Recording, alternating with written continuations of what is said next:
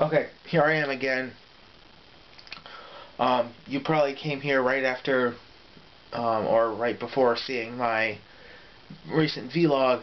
Um, as I said in there, my goal in this one is for a friend of mine, because he was wondering how to mod a rider belt, because, well,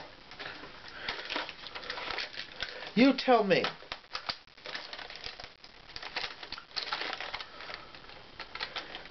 Is this going to fit an American waistline? I don't think so. So, I decided to do this little tutorial video. First, what you need, obviously, is the belt straps.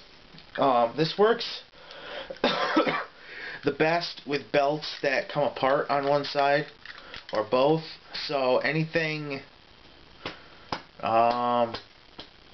before Kabuto, I think, you can still do, but you're just going to have to untie and retie behind your back every time. I've seen videos where they actually unscrew this part and this part here and actually mod it with real belts or seat belts or something. As a matter of fact, I've also seen somebody who took two rider belts and used this part that connects to this part and put this part on the second belt and put the second belt piece on that here, and when he wants to switch, he just swivels it around his waist. So this would end up around the back and the other belt would end up around the front. I don't really want to try that. I'm sure it works fine, but this is how I mod all of my rider belts. So as I said, first you need the belt itself. Then get a long piece of, well, my first rider belt was technically the Dragonite belt, but that's not a rider. So my first belt was my Deca driver. What I did was I got an old pair of pants, ripped out the drawstring, cut it in half, and you end up with two pieces like this.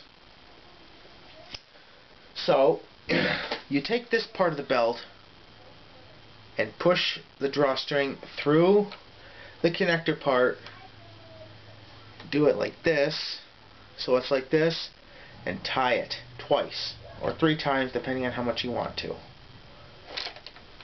Once, and twice. And just for safety's sake, because sometimes these tend to come apart, 3 times. There. Then, you take this part of the belt that comes apart and push it through here. You may have to wet the string a little bit so it'll push through, or twist it so it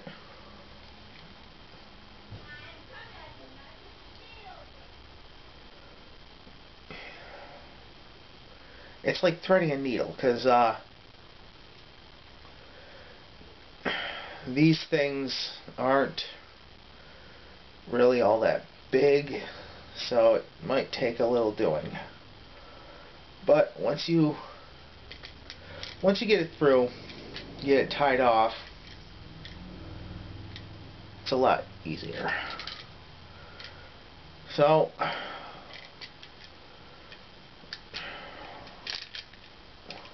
once, twice, 3 times. Okay, now that those two pieces are tied off, you put the belt back together, and then you take your 2 end pieces, because as I said, hopefully you might want to cut your string in half, or you can get 2 strings, whichever works best for you. Tie them off once, twice,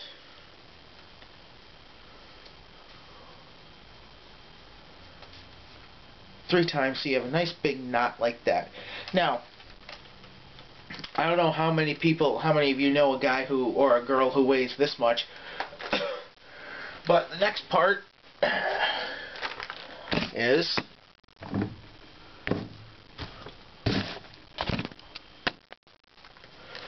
take your belt, pull it around behind you, take off anything on your waist, like my Digivice here. Make sure the belt is right side up. Hold it in place. Now you have this. So now you take this and you twist it several times. I don't know how many times this is going to take, but do it quite a few times so that it tightens up the string behind you. See, I'm going to need to do it quite a few more times. Of course, you can always just use a shorter string, but this is the only thing available to me at the time, so this is how I modded my Deca driver. Now, as you turn, the string or whatever you use is going to get shorter and shorter as it rolls itself up. So,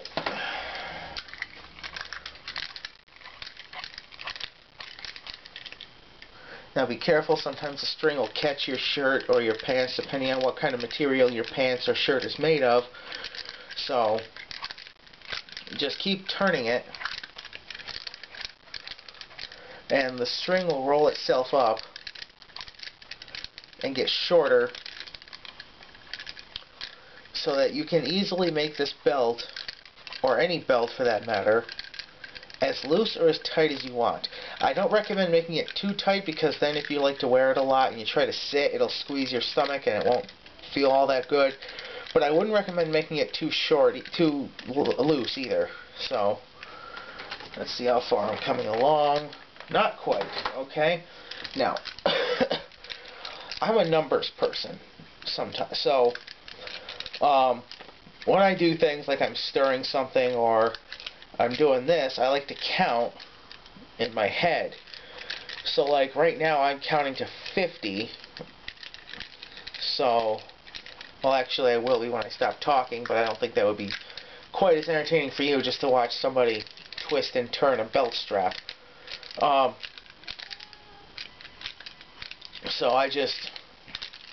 right now I'm just twisting it as much as I think I need to. Oh, not yet either. So,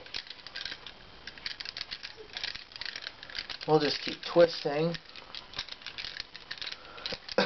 And yes, the first time I did this, it took this long too. So, just keep twisting until you can, till you feel comfortable with how tight or loose you want this to be.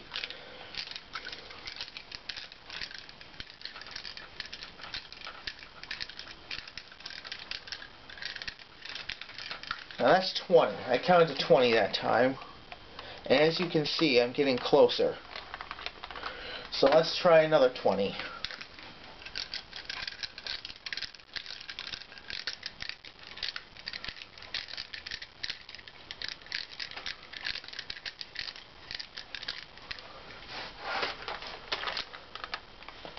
Almost. Okay, another 20 and we should be getting closer.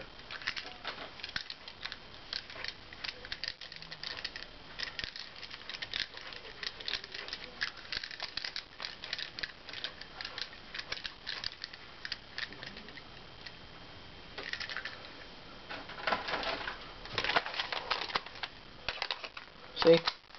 Now it fits perfectly. It won't move. It won't move no matter what I'm doing. And it fits really nice. Now if you want it even tighter, just undo it.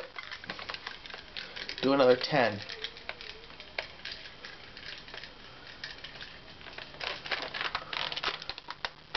There. Now it's even tighter and it fits even better. So, and I can do whatever I need to with it. As a matter of fact, just for the fun of it, there. So, that's how you modify a rider belt. You can use any kind of string or anything you want. I've even seen people use zip ties. I know Zeron Zephyr uses 2 zip ties because he's paper thin as it is, and he's just that a little bit that much away from actually fitting it for real. So yeah, you can use zip ties if you want. Just you'd probably need more than 2. So that was how to mod a rider belt, and this is dedicated directly to CJ Dellinger, who asked how to do it in the first place. So good luck on all your future rider belt modifications, and I'll see you later with my Tasha spinner. Later.